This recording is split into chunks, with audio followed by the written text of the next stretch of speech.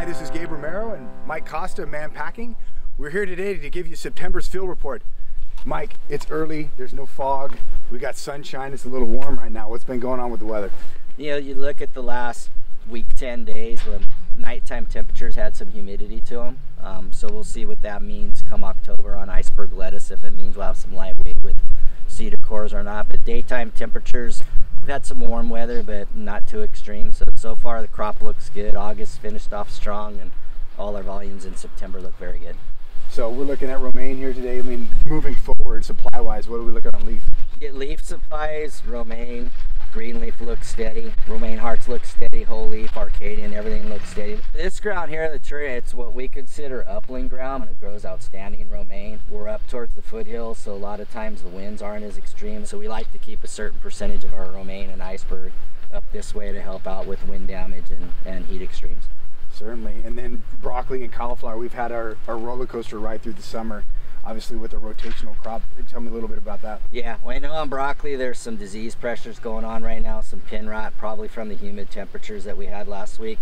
Cauliflower, when you look at our planting schedules, what we see coming the next 8 weeks, we look like we should be dead on schedule with our estimated volumes.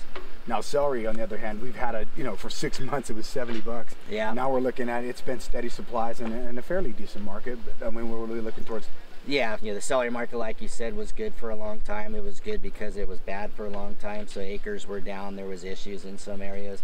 Volumes here for the balance of the Salinas season to us look pretty steady. So Mike, when we're talking about quality, obviously with a little bit of heat and humidity, we've seen some tip burn and fringe burn. Is it romaine and lettuce to begin with? More so on romaine. Depending on the variety, some of your heart varieties where you're planting a variety to make a true heart, you may have fringe burn on the outside leaves, you're able to trim it off. On commodity romaine, if you're harvesting it in a timely manner, everything looks good. A lot of times it's just a matter of making sure you have all your micronutrients in place. We're constantly taking tissue samples on lettuce. We're taking more and more soil samples for what is available nitrogen in the soil, and then taking a look at some of your micronutrients, boron, things like that, manganese, to make sure you're not short on any of your nutrients. So here in beautiful California, supplies look like they'll be steady through the month of September, as well as markets might fluctuate here and there. So from Mike Costa and Gabe Romero, Mann Packing, we'll see you in the next field report.